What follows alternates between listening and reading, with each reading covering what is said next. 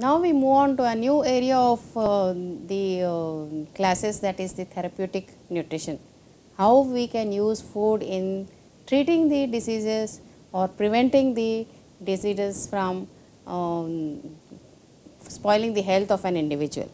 So, let us see, these therapeutic diets are nothing but we adapt the normal diet to make a therapeutic diet. Therapeutic nutrition always begins with a normal diet. It is nothing different from a normal diet, but little modifications in various ways can make it a therapeutic diet. So, it should be planned to maintain and restore good nutrition in any situation. If the person is ill, the aim of therapeutic diet is to bring him back to a normal condition without reducing the nutrient requirements of the individual. So, how to modify a normal diet to a therapeutic diet? So, you have to provide change in the consistency. When the person is very ill, you change the consistency into a pure liquid, and then keep on changing the consistency. As the illness is reduced, you bring it to a soft diet and then to a normal diet. Then increasing or decreasing the energy value. So, if the person is not able to tolerate high energy foods, then you either increase or decrease the energy value depending upon the condition of the patient. Suppose the person has to reduce weight, then we have to decrease the energy value of the food.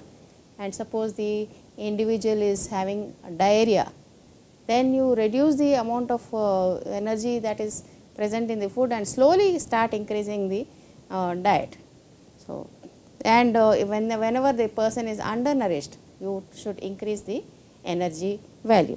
Then greater or lesser amount of more nutrients.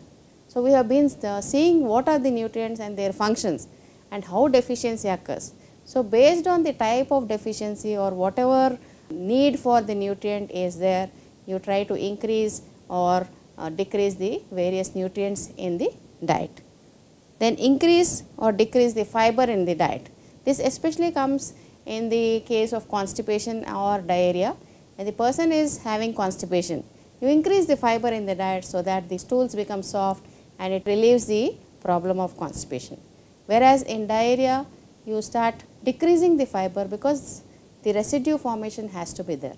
So, you decrease the fiber and transit time decreases, so diarrhea will decrease. Then provide foods bland in flavor. And the person is ill, he is not able to tolerate certain flavors, then you have to change the flavor of the food and provide the diet to the individual. So, these are the liquid and soft diets which can be given to the sick persons. So, mechanical soft diet. So, many people they need soft diet because they have no teeth. It is the infants and the old people. Right? So, such people require only a change in the consistency. The same food which we are eating, if it is softly cooked, it can be fed to the infants or to the older age group. So, and there is no restriction for any food selection here. Then soft diet is used also in acute infection and when the person is not able to tolerate food and any gastrointestinal disturbances, so that it does not cause any irritation to the gastrointestinal system, and following surgery. After surgery, the individual's gastrointestinal system becomes a little slow, so you give soft diet for easy digestion. Then this is made up of simple foods and which is easy to chew. Then you give them easily digested food so that the gastrointestinal system is not stressed for digesting the food. Then harsh fiber and fatty or spiced foods are avoided. You better give them bland food so that it does not irritate the gastrointestinal system. But at the same time, we have to see that the soft diet is nutritionally adequate. So, in that manner, we try to put all the food groups into the food and make it a soft diet. Then 3 meals with intermediate feedings are necessary.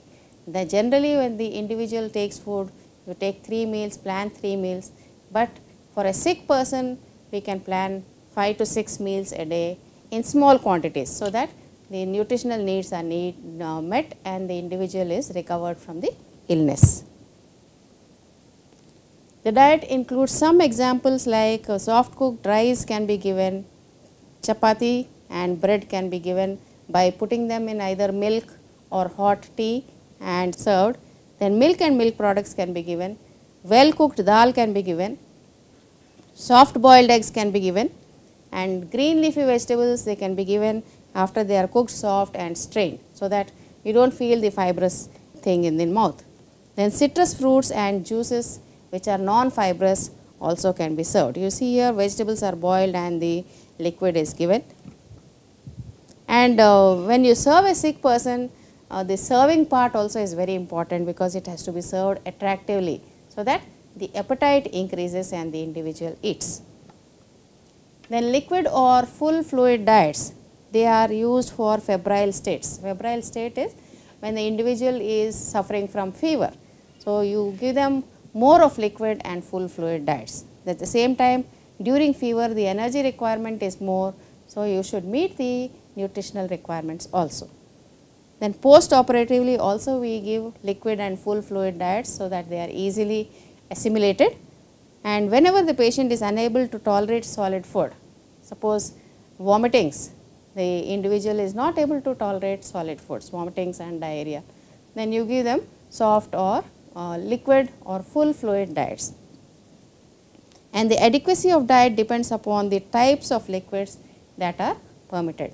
What is the type of food you are using to make the liquid will decide what is the nutrient content of that food. Then you have clear fluid diet. There is no solid particle in the diet. So this is when the person is unable to tolerate food either because of nausea, vomiting or gas formation, diarrhea, extreme loss of appetite. The person is not able to tolerate food at all, and therefore it is restricted. Sometimes the person is restricted of food intake in acute infections or just before surgery and before diagnosis, when the person is supposed to not to have any food. Under such conditions, clear fluid diet can be given. And it can also be given in acute inflammatory conditions of the intestinal tract. When the intestinal tract is not able to bear the solid foods, then clear liquid can be given. Surgery of colon or rectum, where residue should not be formed, so that there is a rest for the colon and rectum, you give clear liquid diets. Then when the condition says that evacuation should not be there, the bowel movement should not be there, then the clear liquid is given.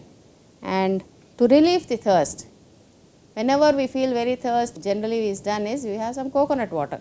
Coconut water is a clear fluid diet, it will quench the thirst. So under such conditions you give.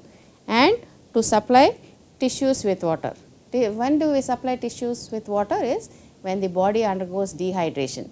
So first thing is to replete the body with water. Therefore under such conditions you give clear liquid diet. But this clear liquid diet, since it does not have any solid material, it is entirely inadequate. It is not sufficient for the individual's nutritional needs. So it is deficient in protein, minerals, vitamins and calories. And so therefore it should not be continued for more than 48 hours. It can be given for 1 or 2 days, but not more than that. And amount of fluid restricted to 30 to 60 ml per hour at the beginning, and slowly the amount is increased. And gradual increase in amounts as the tolerance of the patient improves, and it is given at 1 to 2 hours intervals. Otherwise, if you give more water, what happens? Again it may lead to water intoxication. Next to clear fluid diet, once the 24 to 48 hours are over, slowly the person can be shifted to full fluid diet. So this diet is a bridge between the clear fluid and the soft diet. So it bridges the gap between clear fluid and soft diet. So a person who is very ill, who cannot chew or swallow the food, is given full fluid diet. So it is also used for the persons who have undergone surgery, then a person who has acute gastritis, acute infection and diarrhea. So, slowly we have to accustom the digestive system to a solid food. So, immediately after clear fluid diet we cannot give him solid food. So, it has to gradually come back to the solid state so that the individual can tolerate the food.